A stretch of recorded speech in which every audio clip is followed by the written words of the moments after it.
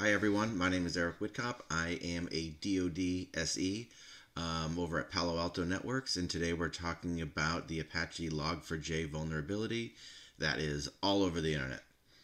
The problem with this vulnerability is that it's a remote code execution, what's called an RCE, meaning that any system within the network that is vulnerable to it could reach out and do a callback to a listening, reverse shell kind of scenario, or worse. Who knows, right? So whenever you have an RCE, it's very problematic and it gets everyone's attention. Little joke. My buddy Steve Boyle sent me this. I had to throw it in there. I love that we now meme our phones. Shout outs, this guy Christoph D in GitHub. He's the one that built a lot of the POC code. Big thanks to him. We always give credit. And there's a number of links here where we talk about some of our products that can help defend against the log4j vuln. Prisma Cloud Compute can protect your workloads and hosts. We have, of course, our next-gen firewall. We have Xpanse. We have a couple of options. So we'll get into that. But first, we're going to do the demo. Get ready. So the whole purpose of this JNDI is that you could enrich your logs. So if you had a username of eWhitkop and you're running log4j, you could go out and do an LDAP query and get my email address and physical address and really add a bunch more context to each log. Only problem is, do you trust that remote LDAP server? And what if they were to point it somewhere else? That would be bad, and that's what's happening here. So here's my attacker down at the bottom in the black window with the green font. On the top left here is the vulnerable application. This is the Spring Boot that Christoph D built. And then we have on the right, we have the evil LDAP in the blue window. And then down in the bottom right-hand corner in the green window, the dark green background, is my netcat listener waiting for a shell to pop in, right? So let's go ahead and execute it. So I'm going to point this curl at my vulnerable web server at the IP address of 240.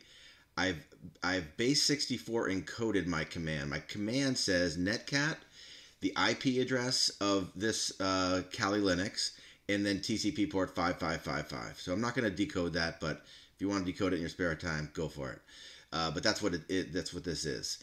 The reason we base 64 is so that we can, obfuscate the traffic, of course, but also make sure that we don't have any new lines, semicolons, something that might interrupt the entire string from being interpreted on the remote end, right? So we love to base 64 whenever we can. So let's go ahead and execute it. Boom. Right? You can see right here, as soon as you see this in netcat, it's like the greatest thing. So, yep, so the first thing we do is we improve our shell. And I am in, this is a container, so this Spring Boot thing is a container, so I don't have access to the actual host. This is the Etsy pass from the container itself, but I'd have to break out of the container and keep going with my attack. But don't understand that log4j is not just in containers. It's on hosts. It's everywhere. It's an elastic. That's why the attack surface is so wide and why this is so important to address. For Prisma Cloud Compute customers, you should be running the latest and greatest, which is 525 Update 2. And then you're going to go ahead and add these custom rules, which you can tell are just regexes looking for that string, okay? And if you do that, you'll be able to protect yourself at runtime, and I'll show you what that looks like. Okay, so I've configured my Prisma Cloud Compute to look for that regex pattern with the JNDI that we talked about. And if I go ahead and launch this, I'm set to alert only. I'm not blocking it yet. You can see I still got my shell, my reverse shell, right? But look at the 102, ready? I can just keep running it. And it's near real time. It's pretty impressive, actually. Okay, now we're going to go ahead and we're going to block it.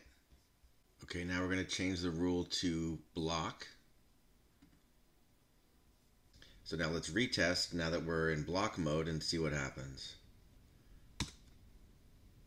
Notice there's no reverse shell over here on the netcat listener on Kali, and we saw that the request violates the rules, and we stopped it in its tracks.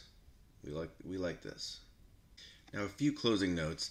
Of course, our next gen firewall has an IPS functionality where we can actually stop this stuff right in its tracks, assuming you have SSL decryption turned on, which is always key, right? But we have another product too called Xpanse, which is an attack surface management platform, scanning, looking for unknown and known assets. Furthermore, in terms of log4j, we can actually help detect where you're vulnerable with Xpanse. With the right paperwork and the right NDAs in place, and permission, of course, we can help find where there are certain JNDI lookups coming out of your network, right? Because we can control the payload of our probe, we can see the return traffic. And if I see return traffic, that means that somebody answered, right? So we have a whole suite of things that we can do around Xpanse. Just ask your friendly Palo Alto systems engineer, and they'll be happy to show you what it would look like. And then Godspeed. Thank you, everyone.